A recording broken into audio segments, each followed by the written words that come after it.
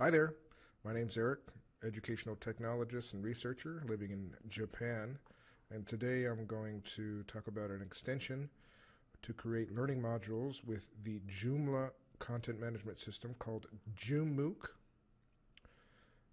Here it is listed in the Joomla extensions directory, although it is listed as a Joomla 3.x 3.0 or higher module or extension. It is not. That is mislabeled. It does not work with 3.0. It only works with 2.5. And I took a look at the demo site, and I was very intrigued with how it was set up.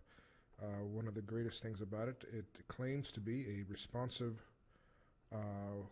design, so that means it'd be very good for mobile learning, which I'm very interested in.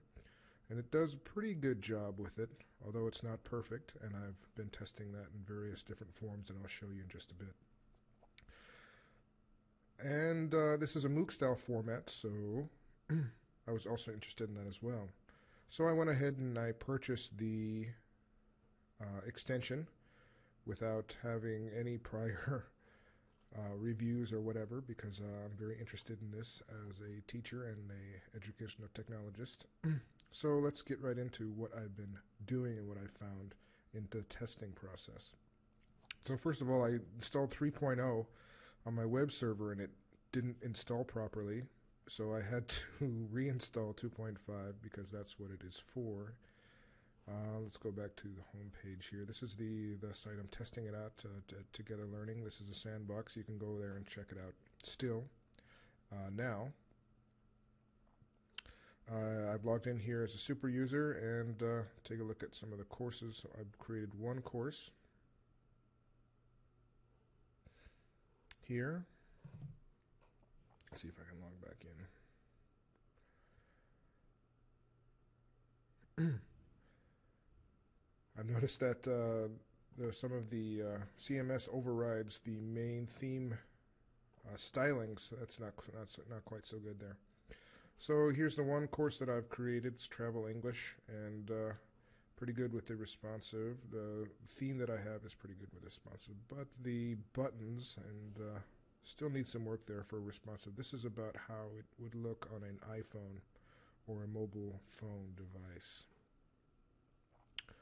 So let's take a look at the site. You can create content pretty easily. What you do is you create a course, which I just clicked on, and inside the course you can create units, and inside the units you create lessons. So I'm just going to click on the first lesson that I created as a test in this unit, and the big issue here is the navigation. So I'm in the first unit and there's nowhere to go here. There's the quiz that I put inside this unit, but let's say there should be a previous or next or back to main menu, some kind of navigation in here to proceed. So as it is now, I can take a look at the quiz. I've already taken it. You can see your results here. But after that, you really you're stuck. You have nowhere to go. Even if I went into the quiz here, we'll go back.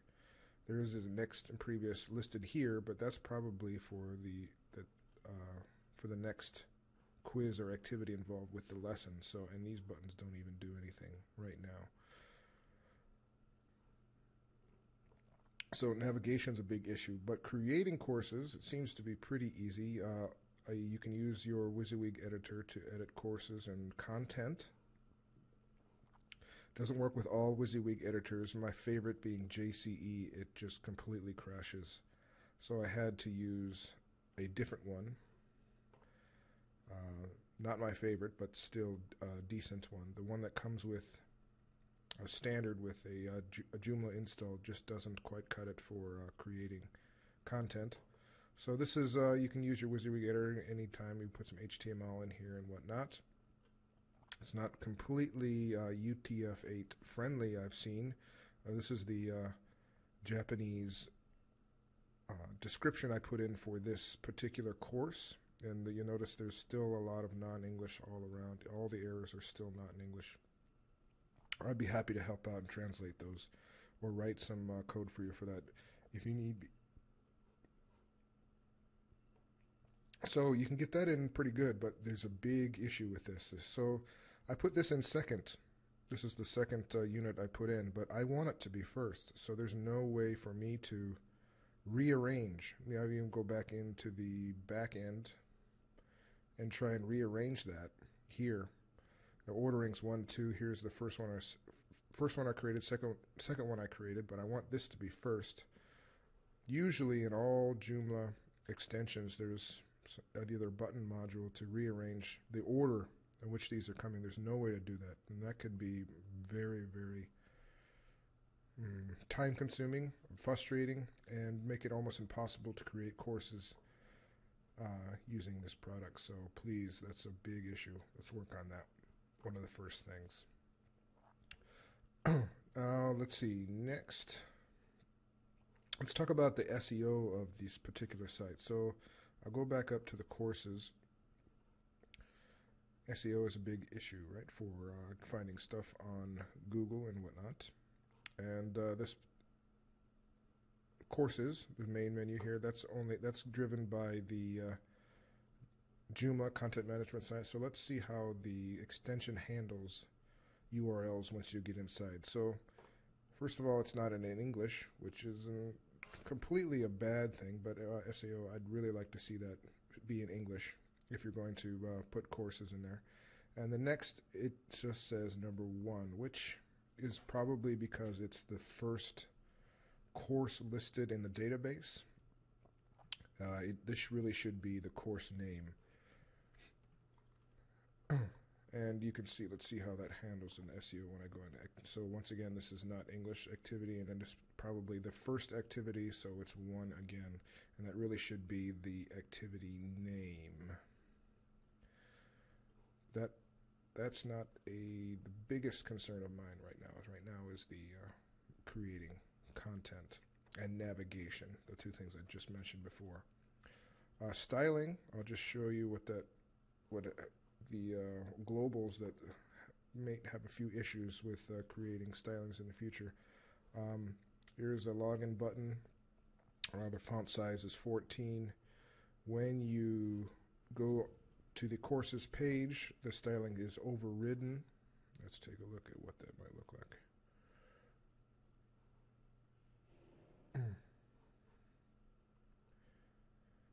Yeah, the font size has been changed. The family font size has all been changed. When I went to the courses page, that means some globals have been changed. That should not be the case when loading content for an extension in Joomla.